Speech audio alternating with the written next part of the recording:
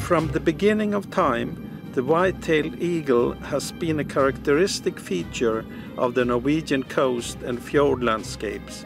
We wanted to gather eagles nesting in the Breisundet area and established a feeding site at the top of Kvalneset in Aalesund.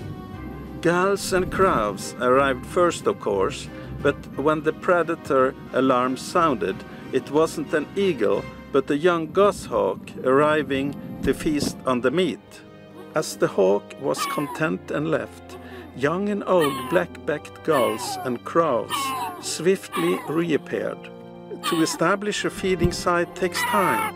White-tailed eagles are cautious and have all the time in the world. They will not come down on the ground unless they feel safe and are hungry. It took a whole week before the first eagle landed in sub-zero temperatures, closing in on the frozen meat and frozen block of herring. Crows are clever. As soon as the eagle landed, they arrived, chopping away the frozen food. They were actually inviting, triggering the eagle to come. Because when the eagle shred the carrion, the crows instantly benefit from the smaller, more manageable crumbs. The first arrival was a really old eagle. The color code on its left ring was black over orange, which tells us that this bird was ringed in 1995. Later on, we could read the number on the right leg as well. The leader of Project Sea Eagle informed us that this 18-year-old female was hatched in a nest on Nordlandet in the town of Kristiansund. Then eagle number 2 arrived, ringed as well, but this time the color code from 2009. It attempts to chase the older female away from the food, but that won't work, will it?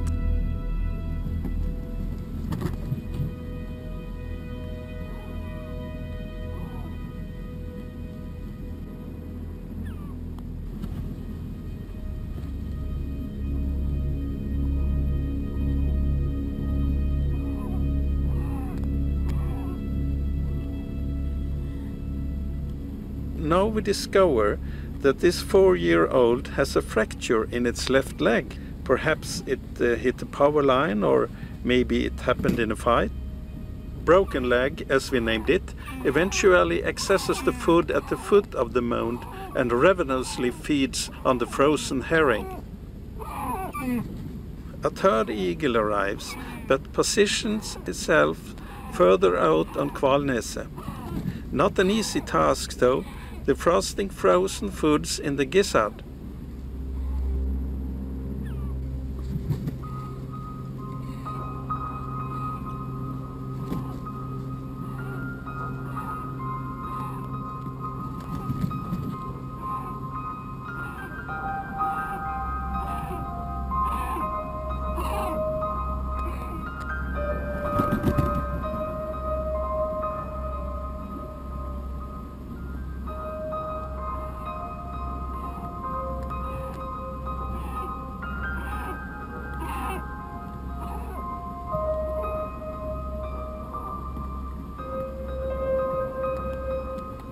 The old eagle also has some trouble swallowing, but succeeds in the end.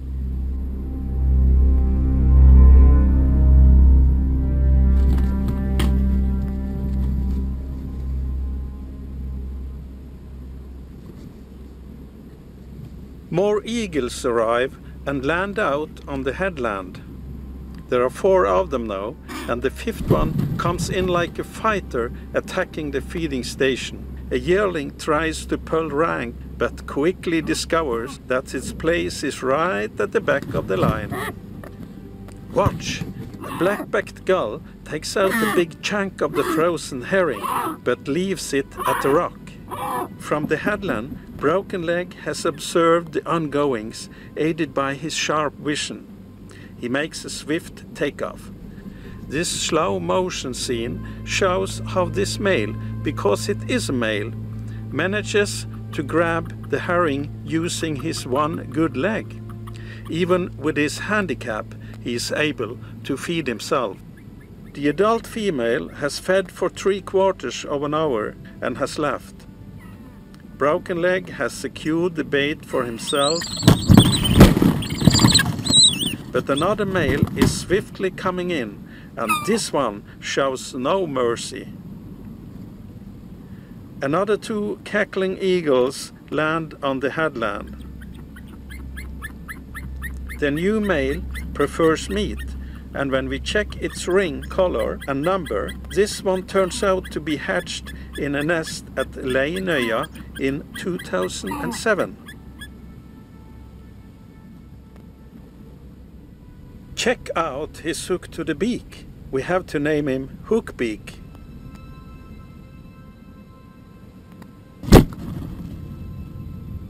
Sometimes we observe that the eagle is unable to close its beak. The pointed tip stops when it hits the lower mandible.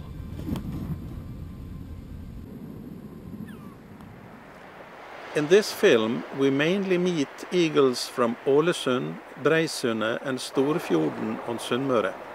Hessøya with Sukkertoppen marks the border for several of the hunting and breeding areas. Since eagles in this area are familiar with each other, we can sometimes see quite a few of them gathered around carrion without too much dispute.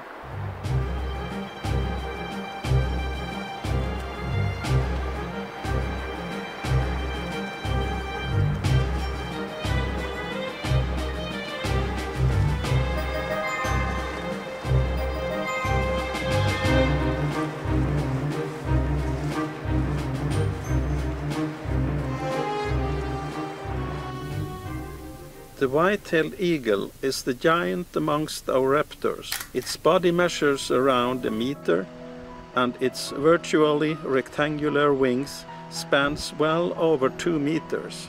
The weight varies from between 4 to more than 7 kilos, and in general the female is markedly bigger and heavier than the male. The eagle's staple diet is fish, with the addition of a few seabirds and carrion. Research has made it clear that the white-tailed eagle poses no threat to game and livestock. White-tailed eagles are experts at gliding. They will ascend to more than 3,000 meters. The wings provide a good tool for sailing, aided by the displayed tail feathers.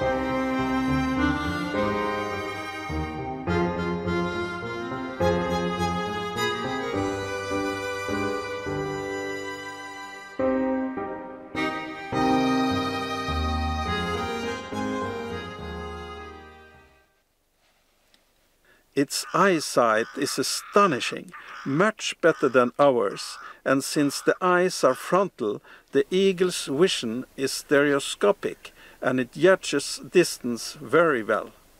The eagle has color sight and contrast sight that can resemble the use of Polaroid glasses. Oily drops in the eyes reduce the reflecting light and enable the eagle to see fish swimming under the surface. Its powerful keratin claws, made out of the same strong substance as the beak, are precision tools vital to successful hunting and self-defense. A large pine tree is normally the primary choice for the nest. It is usually out on the mountainous islands along the coast we see eagles nesting on a grassy ledge. It's more common to see 1 than 2 chicks in the Norwegian nests, but up to 3 can occur. Every year new chicks are ringed along most of the coastline. The rings are solid metal rings, resistant to wear and tear.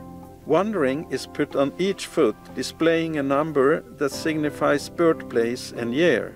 One of the rings used to have color codes indicating the year of ringing, as we can see on this eagle, hatched in 2009, black over blue year code.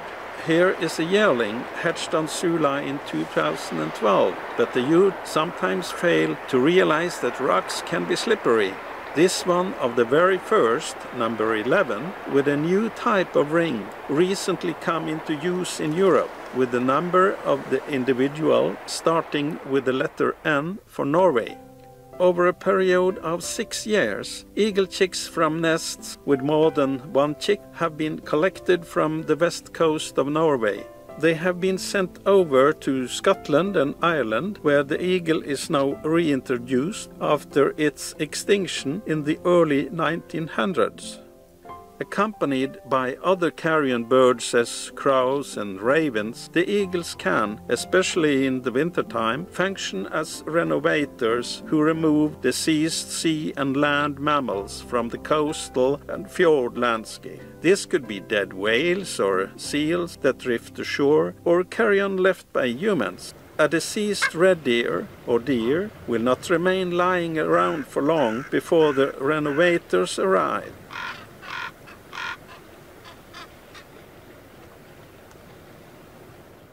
The sea eagle's upper mandible has 2 large openings that mainly serve the same function as the human nostril. For a bird which, similarly to the vulture, feeds on carrion, a certain sense of smell proves an advantage. Young sea eagles have black beaks. Eventually it turns greyish, and as the bird matures, it grows even more powerful and turns yellow. The upper mandible has a sharp and pointed hook which overlaps the lower mandible. It functions like a sharp-edged pair of scissors, well suited to tear and cut animal skins and meat. The plumage has several layers and protects the body from both cold weather and strong heat. The adult plumage, with a white tail and light-colored head and neck, is normally fully developed when the bird reaches maturity at the age of 5 to 6. This is a young bird being hassled by a brave crow. Being a yearling means waiting for your turn, along with the black-backed gulls. They also belong to the renovators and come in loud flocks whenever there is a chance for a bite. Finally, the young eagle gets its turn. Some yearlings can have a fairly light-colored plumage, and here is one displaying impressive acrobatics on a winter-frozen meatball.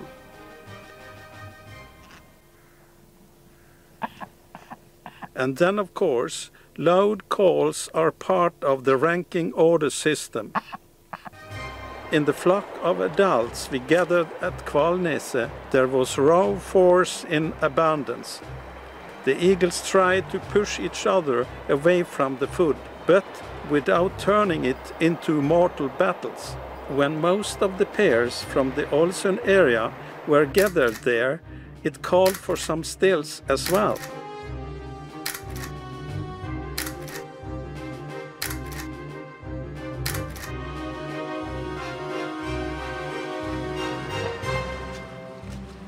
The winter fisheries for herring and cod helps the white-tailed eagles through the winter hardship. You can see flocks of eagles along with the seagulls in the wake of the fishing boats. Discarded small catch and intestines get picked up with an incredible precision and speed.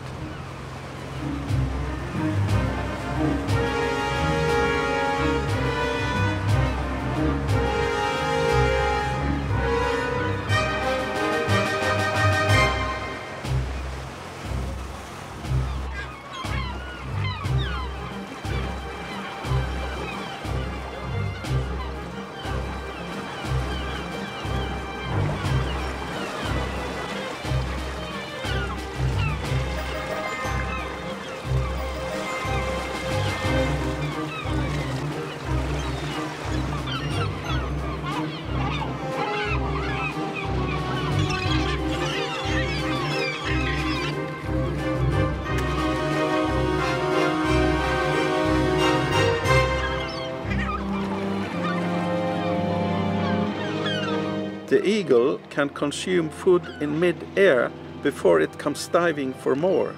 It will seldom try to lift prey weighing more than 2.5 kilos, and normally they go for prey less than 2 kilos. The eagles at Breisundet know exactly when there is something waiting to be picked up behind the boats, but according to time of year as well as the time of day, when the catch and nets come over the gunwales.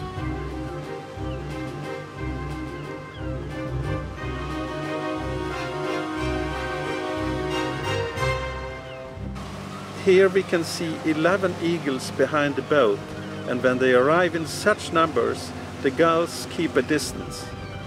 These flocks contain both residents and occasional roamers. The last category includes birds of various ages.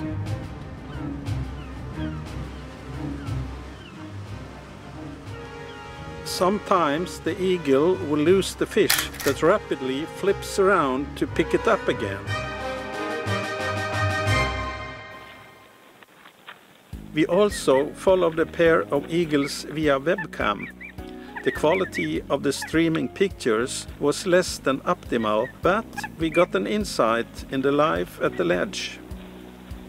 At the beginning of March, the eagles were busy repairing the nest, and in adding branches as long as these, cooperation is needed.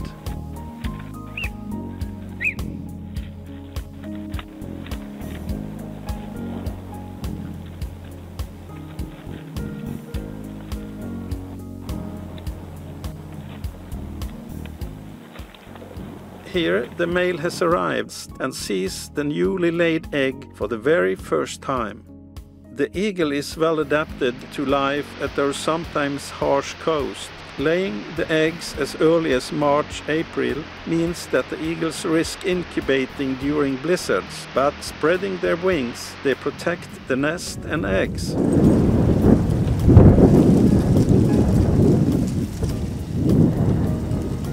A few days later, the incubating female lets herself be snowed in, but even white-tailed eagles needs a toilet break once in a while.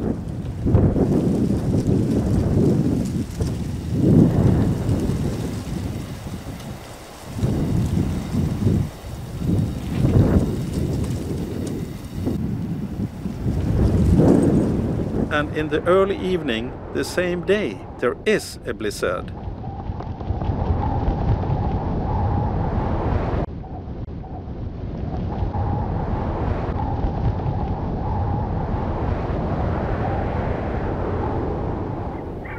A couple of days have gone by and the weather has stabilized. The female comes in to take her turn. Tiptoeing is the rule.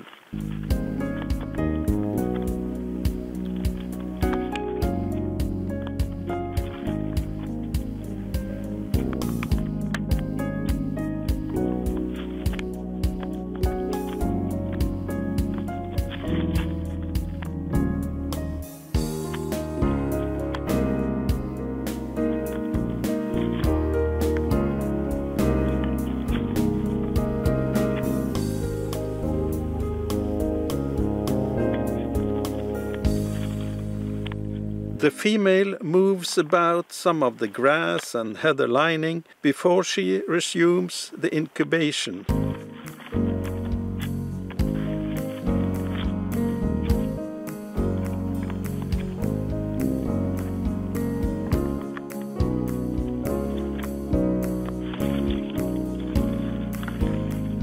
The male is back soon after. He concludes that the branch doesn't really fit in at the landing spot and moves it out on the snowy edge on the other side.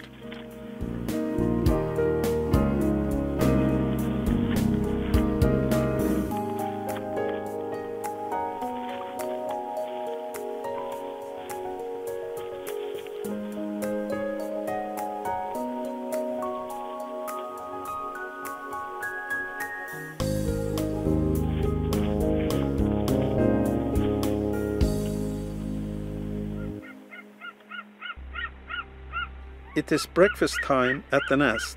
The male is the main provider during the incubation.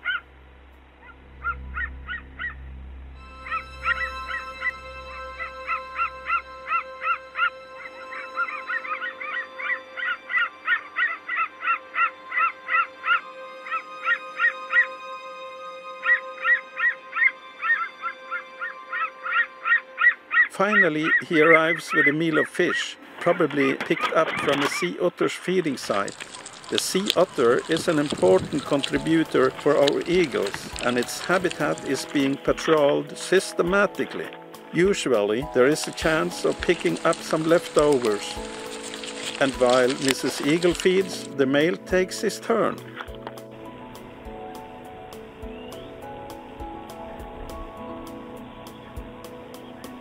On the 24th of April, we see the female with bits of eggshell in her beak. The first chick is hatched. This webcam shot shows two downy heads a few days later.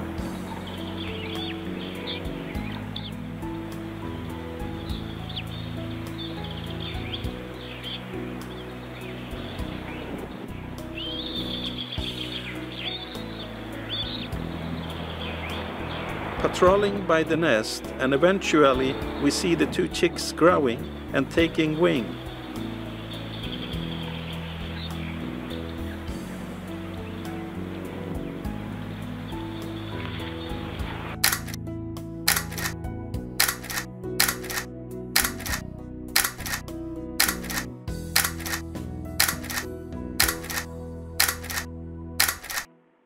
The eagle is well camouflaged in the coastal nature and knows how to use it to its advantage. There are 4 eagles here, 1 on a branch up to the left and 3 huddling together down right.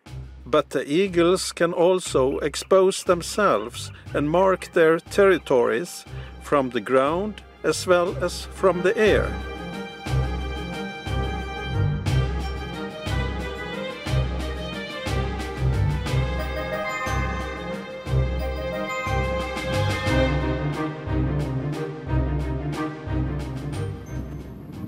We're back at Kvalneset. Today we serve frozen herring, and the elderly female from 1995 and hookbeak are both in place. The observations from the first days of our feast indicate that this is a couple. Ladies first, but where should one start?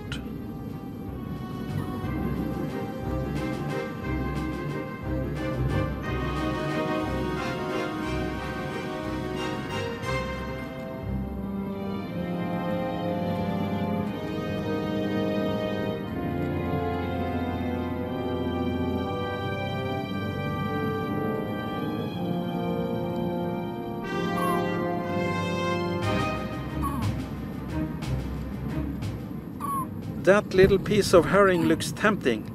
The male is permitted to take over, but what on earth to do when the beak jams? This bird probably has an excessive production of keratin, the same substance that makes up our nails. This leads to the beak not wearing down as much as it normally should. With his handicap, hookbeak used a lot of time feeding. He had to spend some time in the evening as well, when he really should be perching at his night roost.